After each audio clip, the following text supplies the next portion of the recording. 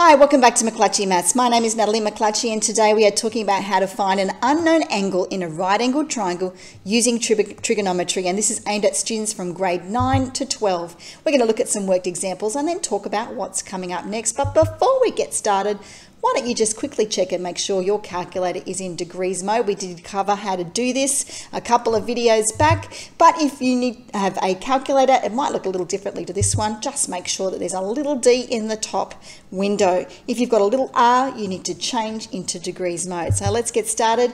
Do you recall some key ideas from our previous videos? Let's see how good your memory is. Firstly, do you know how to label a right angle triangle? We take our angle that we're given or that we're trying to find, and then we label hypotenuse, opposite side in reference to that unknown angle, and our adjacent. Then our next step is remembering those trigonometric ratios: sine, cosine, and tan.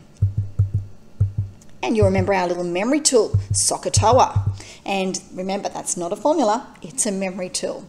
So let's talk now about how do we find an angle. It follows a similar process to finding an unknown side. We firstly label our sides.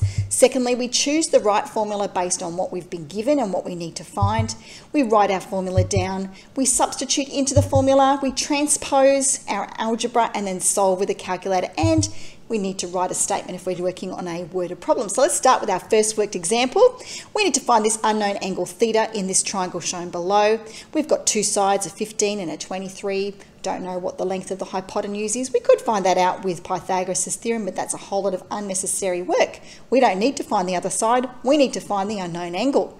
So firstly, we're going to label that triangle. So we know our hypotenuse. It's the side opposite the 90-degree right angle. And our opposite side is always in reference to the angle we're given or the angle we're trying to find. So that means our 15 centimetre side is the opposite side, which leaves our leftover adjacent sitting next door at 23 centimetres. So now that we've got that information, we need to think about what formula we want to choose. I'm going to think about what information I've been given, which is the opposite side and the adjacent side. So I'm going to choose the tan formula, TOA, from SOHCAHTOA. So I write my formula and then I'm going to substitute into the formula the information I've got, 15 over 23. Now we want to get theta all by itself and make it the subject. You might be thinking, well, hang on, there's a tan with it. I've never encountered a word with an algebra before. How do I get the algebraic symbol or theta all by itself?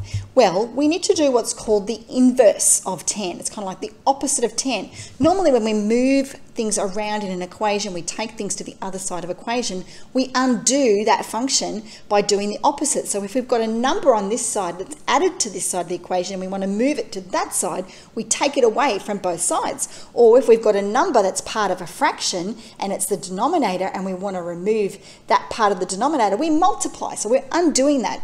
An inverse function is the opposite of the normal function. So the inverse of tan is the opposite of tan, the inverse of cosine, and sine is the opposite of sine and cosine.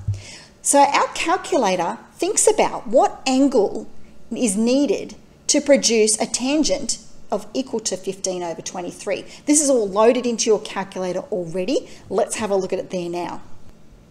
So here's my calculator. Let's look at how to actually do the inverse of tan on a calculator. I'm going to press my shift button and then press tan. You'll notice above the tan button, there's a tan with a -1. That's my inverse tan button. So shift, then tan. It'll be the same for sine and cosine. And then I'm simply going to put this fraction, which is my ratio of my sides, 15 divided by 23, into the calculator and press the equals button. It is that easy. You're going to love finding angles using trigonometry. So we found the angle is equal to 33.1134196 degrees. We now need to round that in an appropriate way.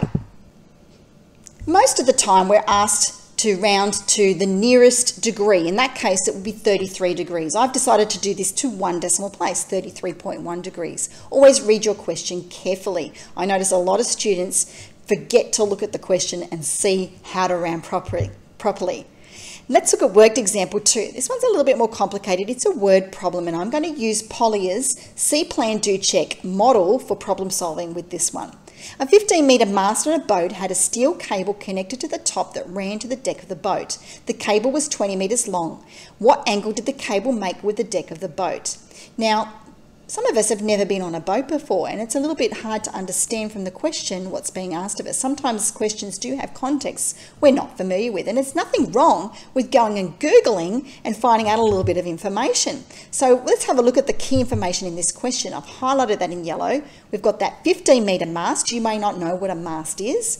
We've got a cable. So a cable is a type of wire. It runs from the top of this mast to the base of the boat, the deck. So let's find out, we're trying to find an angle. What is that angle? So firstly, those three parts of the boat, the mast, the deck, and the cable are all going to form three parts of a right angle triangle. We've got this cable that runs down from the top of the boat to the bottom of the boat. We've got this mast, which is actually a kind of timber or metal pole that holds the sails up. And then we've got a deck, which is the part that people walk on, and that's the base of the boat. So these three parts of the boat are going to form a right angle triangle. So it's a good idea to draw a picture. It obviously doesn't have to be as detailed as this yacht picture. You can draw something fairly simple. It's just important to label it with all of the important information. So I've got my diagonal, which is the steel cable. It's 20 metres long. I've got my mast, which is 15 metres, and the deck. I don't know how long this section of deck is. I don't need to know. What I do need to know is that angle that it's forming with the base of the boat. So now I've got all of the information I need to solve. That's why it's important to draw a decent picture. Now I'm going to label my sides in relation to the unknown angle. The opposite side is 15 metres, the hypotenuse is 20 metres, and now I need to choose a formula. I've got an O, I've got an H. From Sokotoa, means I'm going to use the sine formula, opposite over hypotenuse. So now it's time to substitute into that formula and solve it. So I've got 15 over 20, and remember what we did with tan before? We take the word tan to the other side. We're going to do that with sine. Sine goes onto the other side and becomes inverse sine, sine to the power of -1, and that is to the 15 over 20. And you can do this on your calculator. Why don't you have a go yourself and see if you get the same answer as me? And the answer is, the angle is 48.6 degrees.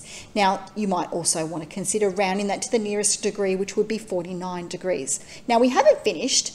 We need to write a statement. So that's part of our check process. So I'm going to write a statement. The angle the cable makes of the deck is 49 degrees. But checking your answer, few other things, is quite important to make sure you've done the right thing. Firstly, ask, is your answer logical?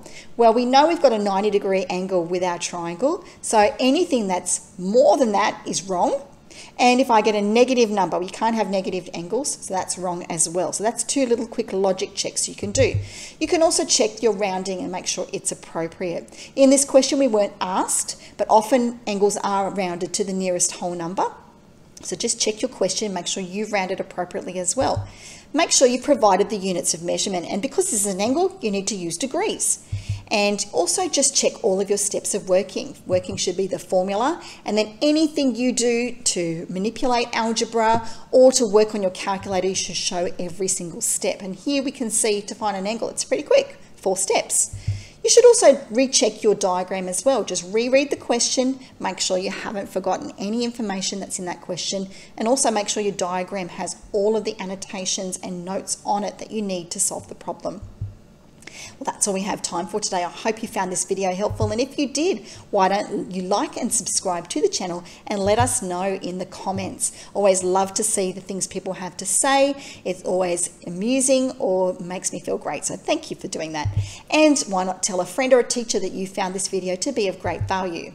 You could also watch some of our upcoming videos. We're going to talk about angles of elevation and depression, bearings, applications with non-right angled triangles and the unit circle, and much, much more. And you could also comment on Facebook or on Instagram. You can contact us there in direct messaging or through mcclutchymaths@yahoo.com if you have any questions or suggestions. And I'd like to say thank you so much for joining me here at McClutchy Maths today. I'm Natalie McClutchy. Have a wonderful day.